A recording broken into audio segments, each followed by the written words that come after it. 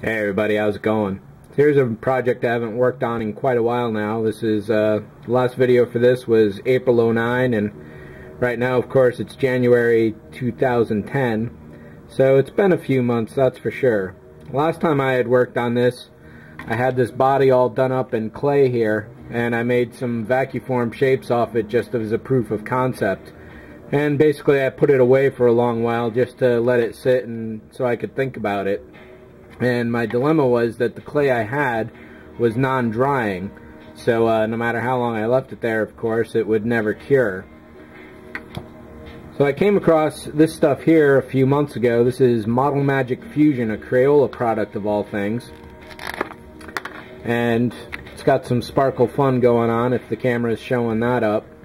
But this is a air-drying, non-shrinking, non-cracking clay. It's almost foam-like to some degree, and I figured this could be pretty good as a test because I wanted something cheap to fill the body up here, and I found this at the dollar store.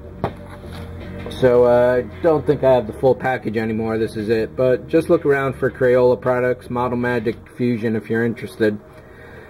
So I piled a bunch in the body here, and I don't think any of it's visible anymore, it doesn't look like.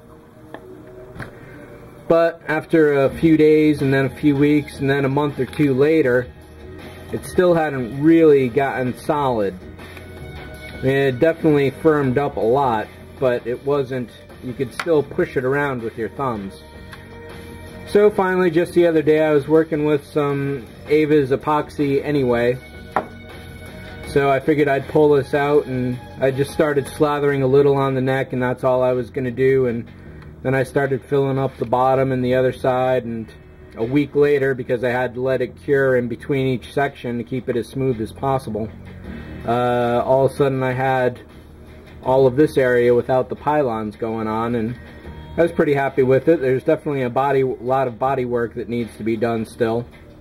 But as more and more sections get done and cured, I can work on that as I go.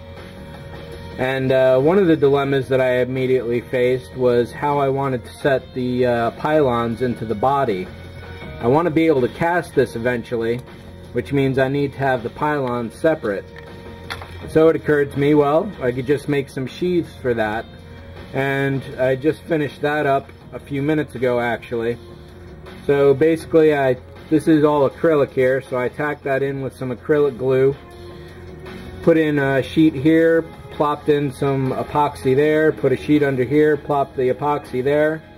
That cured last night, so I've been putting the sides of the pylons in here today. I figured I should get a video of this before I got too much further. So essentially this is going to work. I'm going to fill this over now and then trim the styrene down to fit to the shape. Overall, the most difficult part of this was getting these angles here symmetrical to the body, so you can see this flat acrylic line going here. So basically I just kept shaving that down and rested this plane here along the body and tacked it down like that, and then started filling in place. Don't know if there's too much more to say about it at this point. Keeping track of which pylon goes on which side has been a trick, but I don't think that it really matters too much. They are pretty much symmetrical. And as far as getting the line down the body, if we can see some angles here, I don't know if the camera will flatten that out well. It's been kind of tough to make sure that the symmetry on the angles here is working exactly right, but I'm pretty sure I got it. The distance from the neck to the pylon on each side is pretty much the same. The angle coming out of the body is the same, and the angle set in the body is pretty much the same as well. There's a few times where I'll look at it and it seems kind of weird, but overall I think it's pretty much got the symmetry going on that it needs to. And if not, I've left a little wiggle room on this pylon just to leave things open and malleable for the moment. It pretty much sits where it is, but if I can bend it just a little to make sure the angle is dead exact, then that works all the better. You know, previously I had concentrated on working on the saucer part of the hull here, and that's where all my time was devoted, so I figured it was time to throw some effort at the body itself. So this is definitely going to work out pretty well.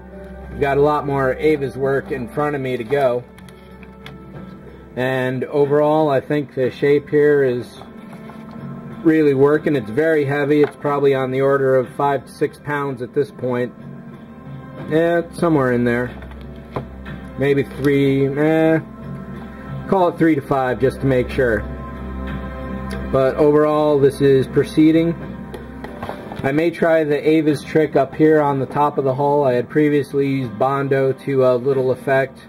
If some Ava's tests don't work, then essentially I'll go with some styrene ribs and start building up the shape that way. It's symmetrical on the top and the bottom, so I can cut a lot of the same shapes to make things work for both sides.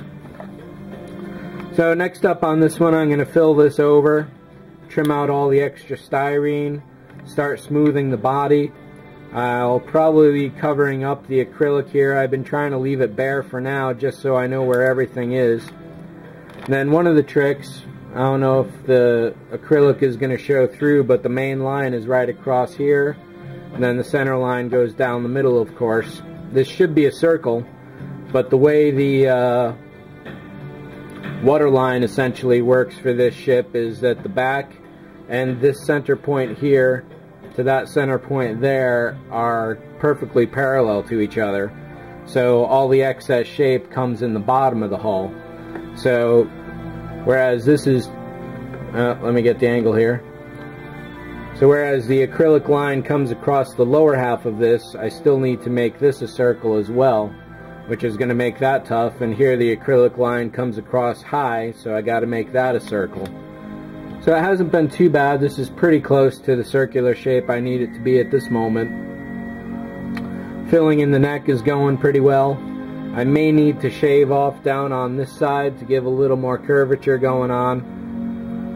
And hopefully, I haven't really talked to any casters yet about what kind of problems I'm going to face, but I'd like to make this as one single piece. I don't know if that's really going to be possible or not. So, I guess that's, there's, if it'll show up, there's a little of the Model Magic Fusion right in there. So I beefed that out as much as possible, and this is just a skin of the Ava's because this stuff gets pretty expensive. And if I had filled this entire thing up with the Ava's, it'd probably be 2 pounds of it at least. So that's pretty much it for this one for the moment.